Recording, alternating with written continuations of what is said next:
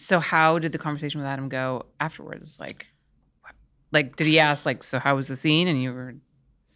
Yeah, I didn't know what to say. You know, there's all those memes about like, oh, imagine your girlfriend's a sex worker and she comes home from work and tells you how good it was. Like, you know, I was trying to give like short one-word answers, didn't really want to talk about it, didn't know how to talk about it. And then Adam kept pressing the issue. I felt like he really wanted to know.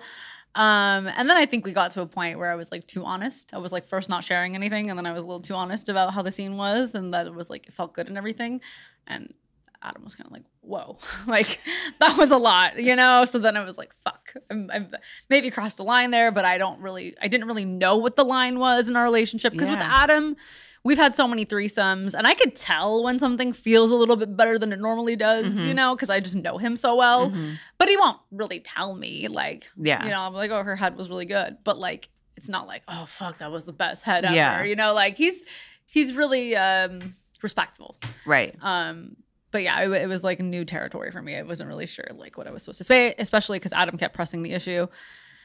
And then I would say for like a couple days, it was a little weird maybe between us, a little rocky. Adam would throw jokes at me about me being a cheater. And I was like, hey, like, come on. Yeah.